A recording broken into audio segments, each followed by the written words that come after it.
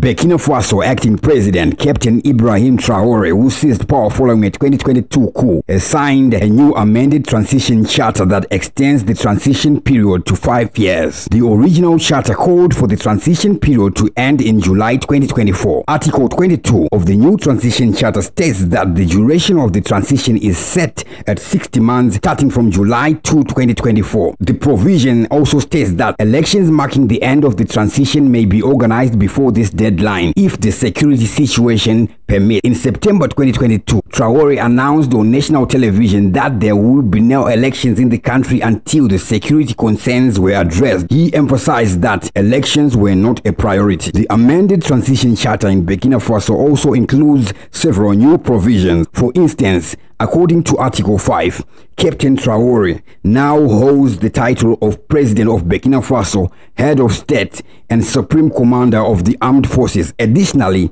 Traoré, along with the Prime Minister and the President of Transitional Legislative Assembly, will be eligible to run in the presidential, legislative, and municipal elections organized to mark the end of the transition period. An alarming pattern has emerged across West Africa, where military forces have overthrown democratically elected governments, accusing them of breaking promises made to citizens. Burkina Faso has been caught up in this trend. In September 2022, the current military junta took power by ousting previous military regime under Lieutenant Colonel Paul-Henri Damiba, which had itself seized control just 8 months prior through a coup that removed President Roch-Marc Kabore from his elected position. Following the latest coup, Captain Traoré was appointed as the transitional president. However, since taking over, Traoré's junta has grappled with addressing the various security issues cited as the rationale for its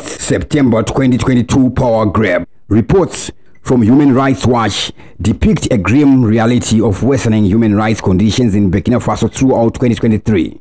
The country experienced a sharp rise in fatal attacks carried out by the Islamist armed groups targeting civilian populations, while the military and pro-government militias engaged in abuses during the counterinsurgency operations.